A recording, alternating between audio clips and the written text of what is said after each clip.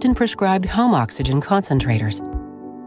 Oxygen concentrators take air from your surroundings, extract oxygen, and filter it into purified oxygen for you to breathe. Oxygen can be drying to your nose, so some patients use a humidifier bottle that can be attached to your home unit to help moisten the oxygen you inhale.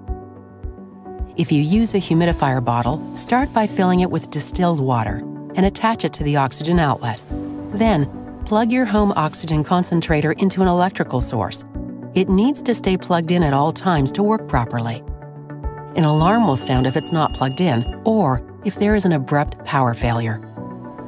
Next, attach your nasal cannula or face mask and set the rate, which is prescribed to you by your doctor. You will notice the oxygen is prescribed in number of liters per minute. The flow rate, or number of liters per minute, is your prescription.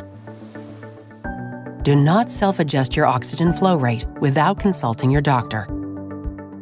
You can use a nasal cannula connected with a hose of up to 50 feet around your home. Be careful when you're walking so you do not trip on it. Care for your system by washing your nasal cannula or face mask weekly with a mild dish soap and warm water. Clean them more frequently if you're sick, and let air dry.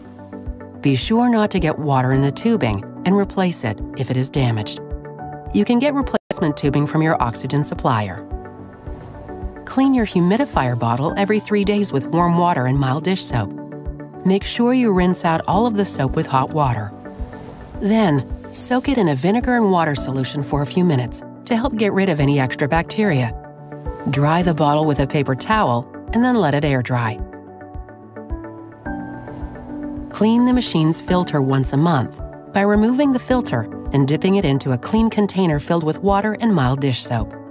Scrub the filter with a washcloth to remove any small pieces of dirt or dust and rinse it under water to remove all soap residues. Then, set the filter on a clean, dry towel and let it air dry completely before putting it back in the machine. A home oxygen concentrator can help you stay healthier and more active in your home. Your doctor might also prescribe a portable oxygen concentrator or oxygen in a metal tank for use outside the home.